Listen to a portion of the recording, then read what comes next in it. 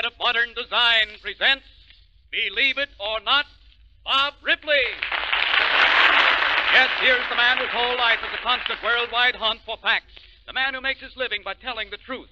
The man who knows the places making news today, knows them because he's been there. Yes, Bob Ripley has been there. Been in more than 200 countries.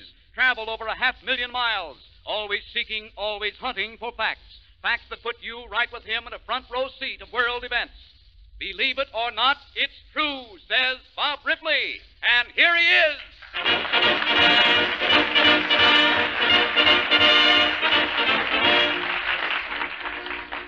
Greetings, everybody, and welcome.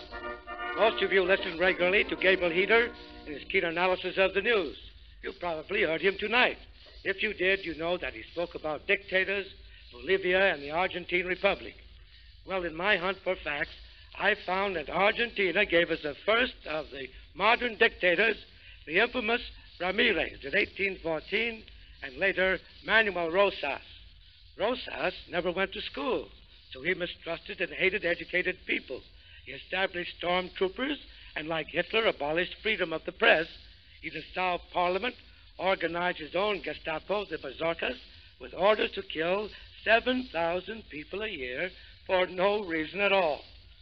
Master of cruelty and mass murder, Rosas was the most bitterly hated and the first of modern dictators, believe it or not.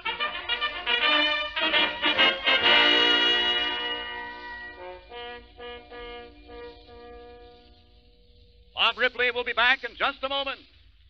Smokers, even with one eye shut, you can see Pall-Mall's modern design. The minute you look at a Pall-Mall, you see Pall-Mall's greater length.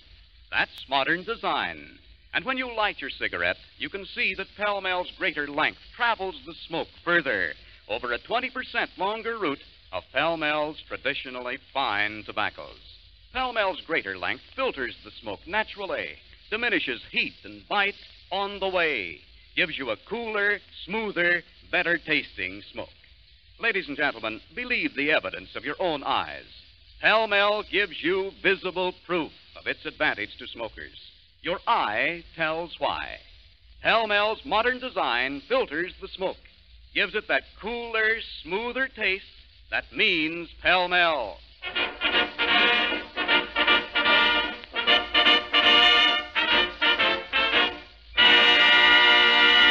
And here again is Bob Ripley, the man who makes his living by hunting for facts.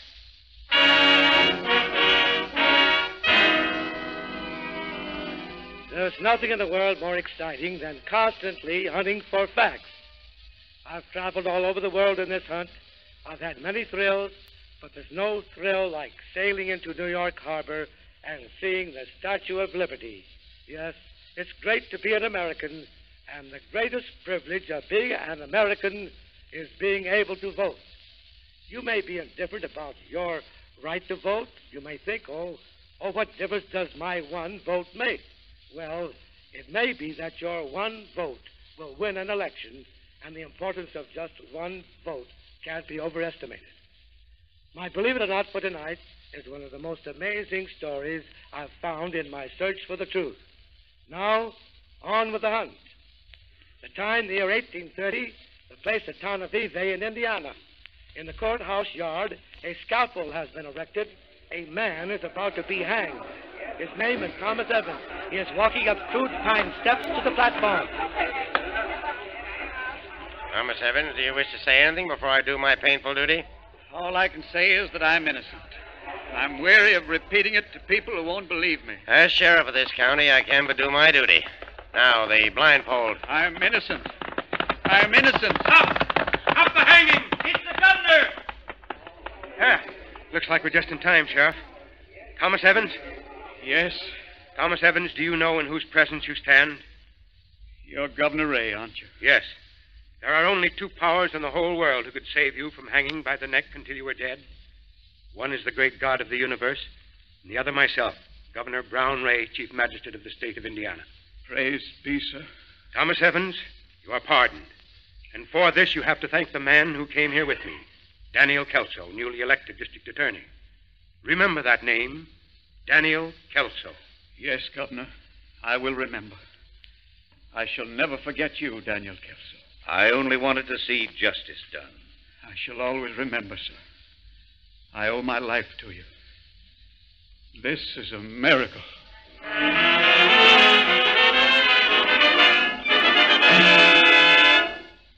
12 years after this amazing escape from death, Daniel Kelso ran for the state senate.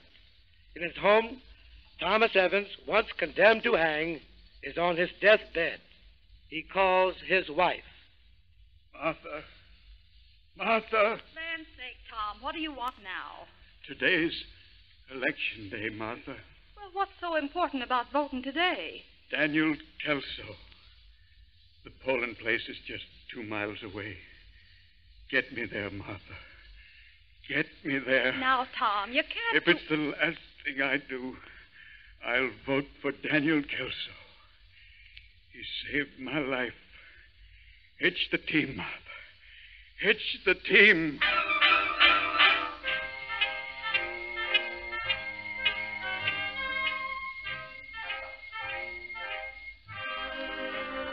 In my constant hunt for facts, I found that Thomas Evans did cast his vote, and Daniel Kelso won the election for state senator by 1 vote.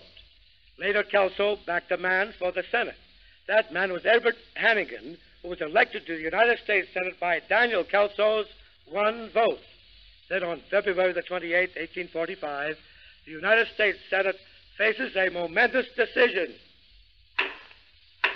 Gentlemen, we have before us today the question of whether or not the state of Texas shall be admitted to the Union. You've heard the arguments. We've had a vote before, resulting in a tie, a deadlock. Now we will take another vote. Gentlemen, the roll call. The senator from Alabama? Aye. The senator from Georgia? Nay. The senator from Maryland? Nay. The vote is complete. The total. The result, Mr. Chairman, is 26 to 26. Mr. Chairman! Mr. Chairman! The chair recognizes Senator Hannigan of Indiana. Mr. Chairman, I herewith change my vote from nay to aye. By changing his vote from nay to aye, Senator Hannigan has broken the tie. The United States Senate has voted to admit to the Union the state of Texas.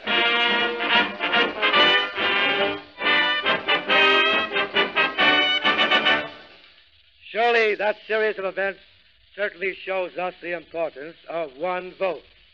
First, Thomas Evans was saved from hanging by Daniel Kelso.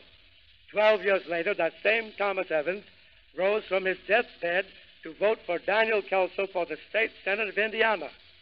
Kelso was elected by 1 vote. Then, by virtue of Kelso's vote, again 1 vote, Edward Hannigan was elected to the United States Senate.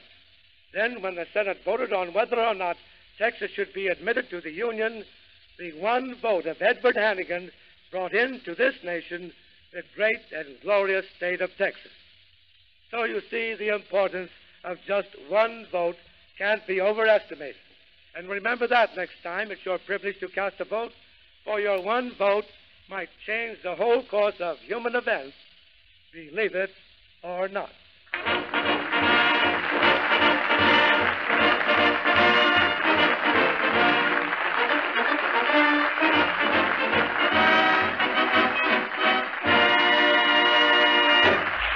Now here's Don Hancock.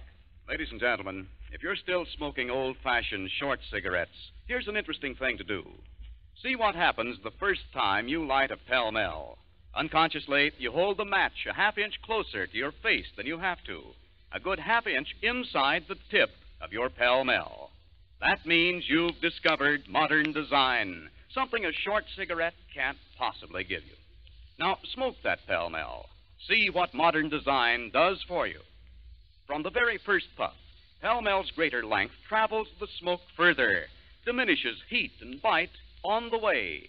Pall Mall's greater length filters the smoke naturally over a 20% longer route of Pall Mall's traditionally fine tobaccos.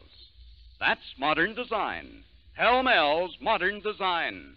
It filters the smoke, gives it that cooler, smoother taste that means Pell-Mell.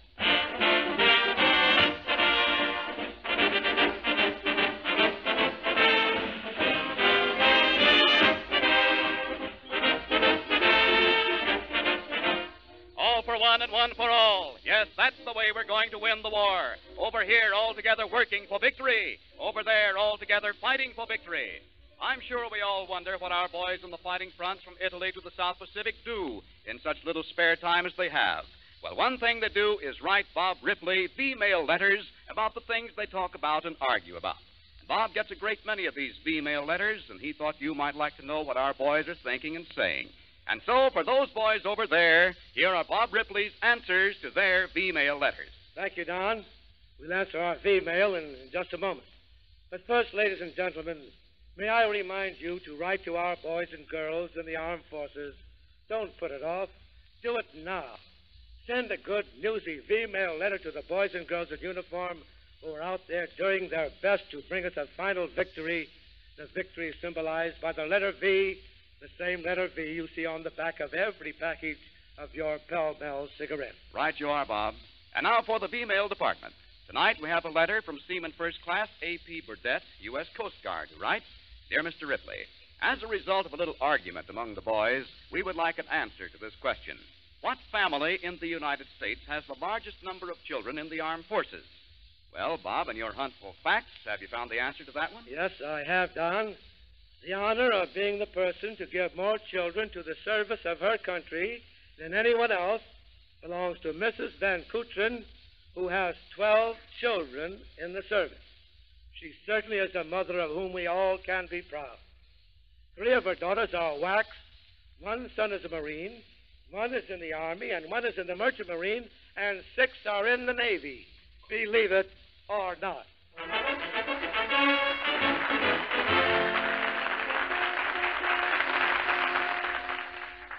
Bob will be back in just a moment. Smokers, whenever you buy cigarettes, remember, Pell-Mell's modern design gives you 2 important benefits. First, Pell-Mell's greater length travels the smoke further, diminishes heat and bite on the way. Second, Pell-Mell's greater length filters the smoke, gives it that cooler, smoother taste that means Pell-Mell. That's why, wherever particular people congregate, you see Pell-Mell in the smart red package.